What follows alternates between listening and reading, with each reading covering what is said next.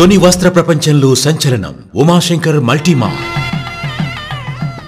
పెళ్లి పవిత్రం, పట్టు ప్రశస్తం, మీకోసం ప్రత్యేకం. మీ ఇంట జరిగే వివాహ వేడుకలకు నమ్మకమైన, నాణ్యమైన, స్వచ్ఛమైన వస్త్రాలు అందిస్తున్నాం. పెళ్లి పట్టు చీరల ప్రత్యేక నిలయం ఉమాశంకర్ మల్టీమార్ట్, జీవీఆర్ ప్లాజా, పెద్ద వీధి, తుని.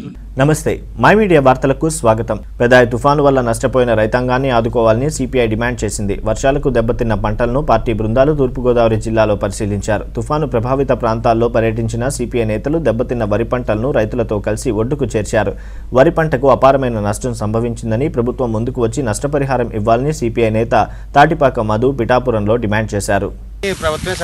ఈరోజు భారత కమ్యూనిస్ట్ పార్టీ సిపిఐ జిల్లా సమితి బృందం తూర్పుగోదావరి జిల్లాలో ఎక్కడైతే పంట నష్టపోయిందో ఈ అన్ని ప్రాంతాలు కూడా తిరగడం జరుగుతుంది.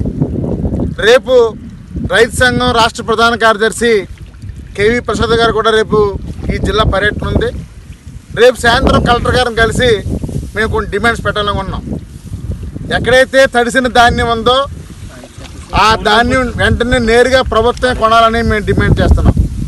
అలాగే ఎకరానికి ఇచ్చే 12,000 రూపాయలు ప్రభుత్వం ఇచ్చేది అది ఏమాత్రం సరిపోదని, దాన్ని ముఖ్యమంత్రి గారు మళ్ళీ పునరాలోచించి కనీసం 30,000 రూపాయలు ఇస్తే తప్ప రైతు బతికే పరిస్థితి లేదని కోరుతున్నాం.